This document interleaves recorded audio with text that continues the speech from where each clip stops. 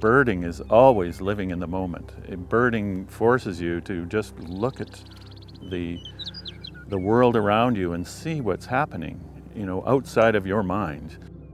See what's happening in front of you and around you, really make you realize, you know, here I am just standing watching this go by, and I'm just a small part in a very big picture. Once you learn about these species, it's only when you do that that you can really connect with them.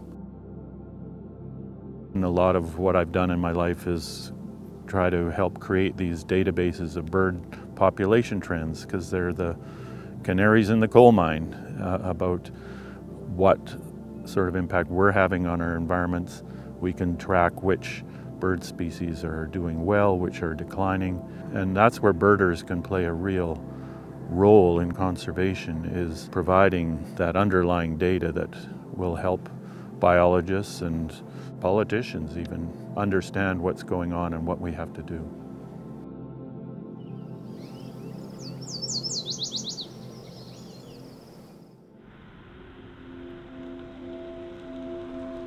We are at the Iona Island Bird Observatory, which is a project run by WildResearch, where we monitor migratory birds coming through Iona and through the lower mainland.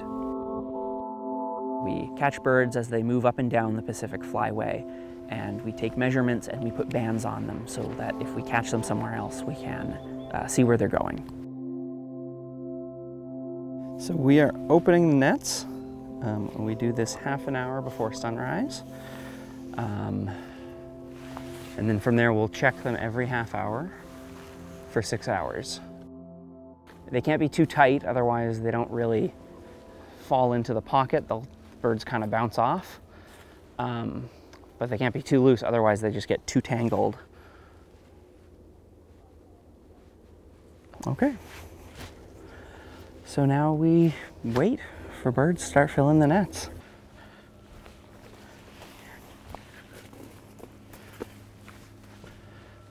Okay.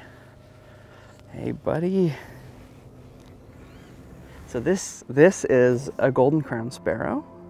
This is a very special bird because they are kind of one of our West Coast specials. They're only along the western coast of North America. Some species are very calm.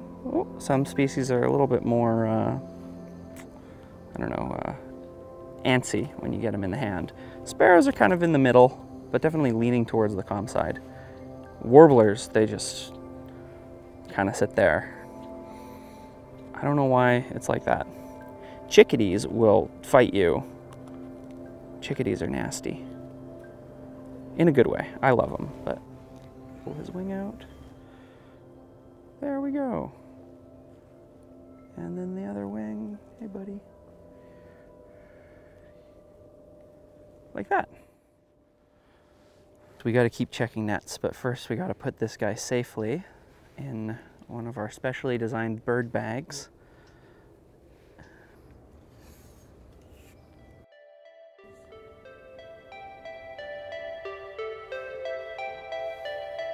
There you go. Nicely done. That's a cute one. Yeah, just that little touch of yellow. So pretty.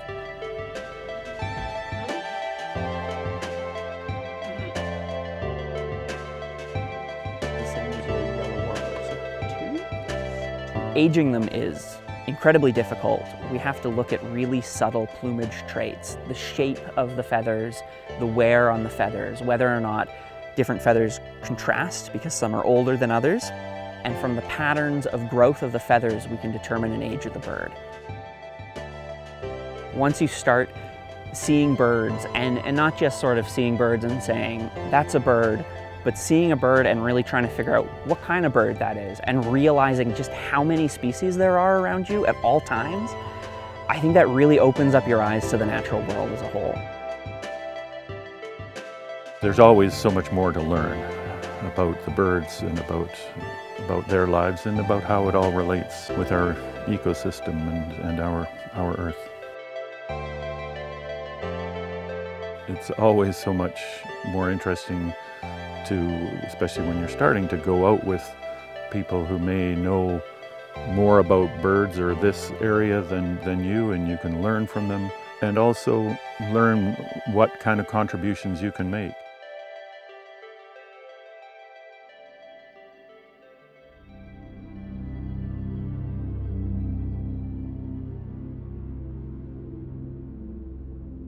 Today we are here at Blackie Spit in South Surrey, and we will be going on a Filipino birding walk for the Filipino community. Traditionally, birding is not a popular Filipino activity, and so having an event like this really is good to welcome people who want to learn more about birds and just spend time in nature in general.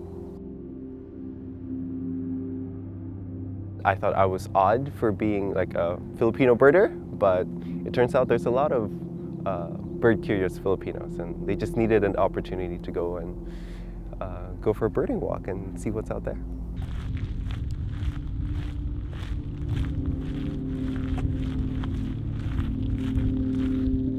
I was always one of those kids who was kind of obsessed with bugs and reptiles and dinosaurs and all the fun animals.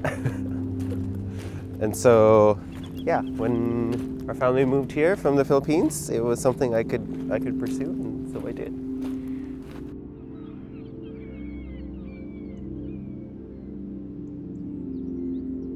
There's just so much to see out there, and there's so many amazing stories and adaptations and diversity. So it's, to me, that's always been the most interesting thing ever.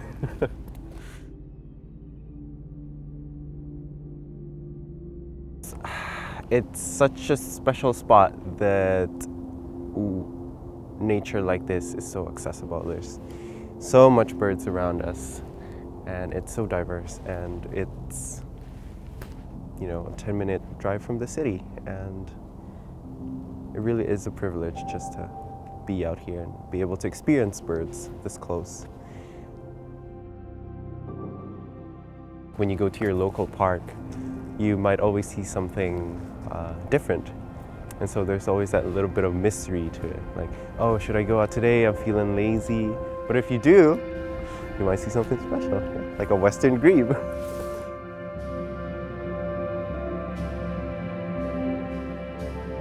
Birding is for everybody, and it's important that we not only say that we welcome people of color into the birding community. I think it's important that we do that as well by having walks like this.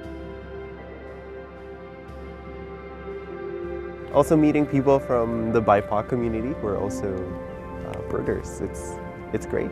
You know, it's not just, before it was just, oh, I'm kind of that odd one, but you realize there's so many more people like you, and you can just connect with them. It really is a huge privilege to be able to share what you love.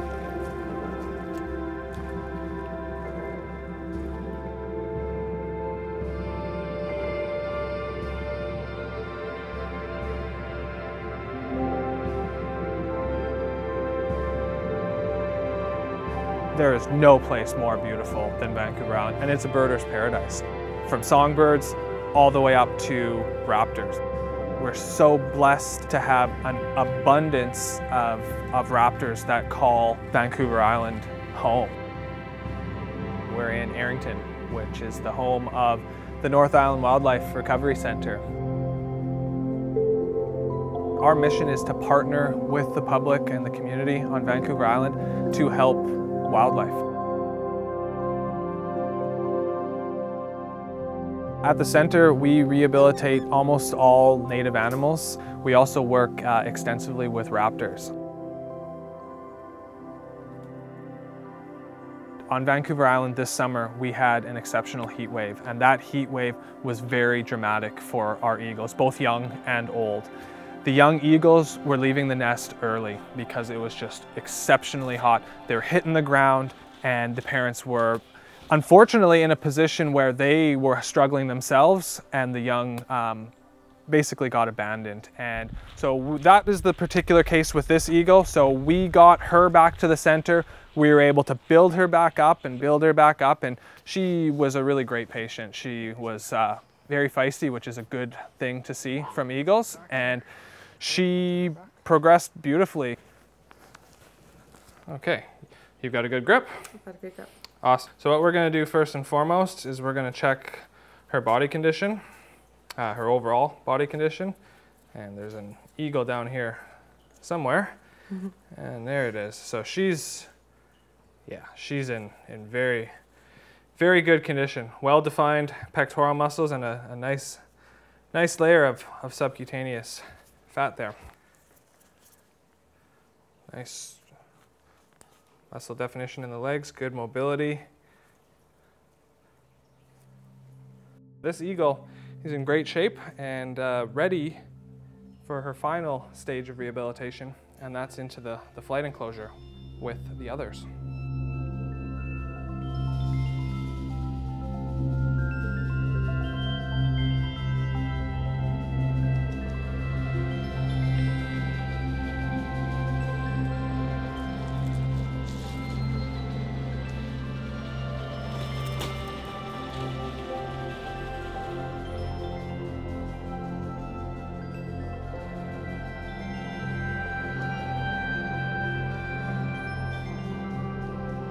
We're so blessed on Vancouver Island to have so much amazing wildlife.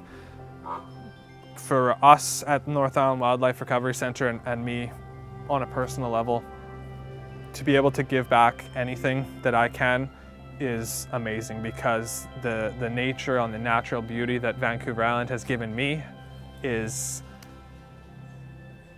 immense. There's no way to quantify it. So as much help that I can give to wildlife, big or small, it's all a really magical thing that I don't take lightly, and I am very cognizant of how lucky I am and how thankful I am to be able to do what I am doing.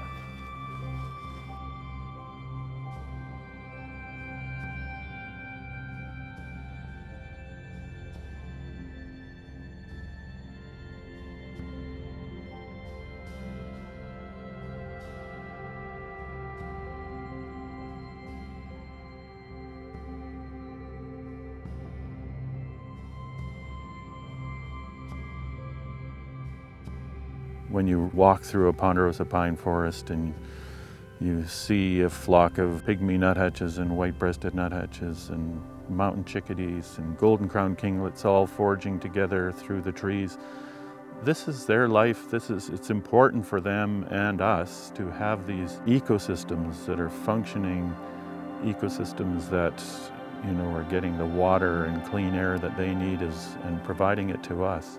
It really takes you out of your own special little place in the universe and puts you in a bigger space, and birding connects you with that.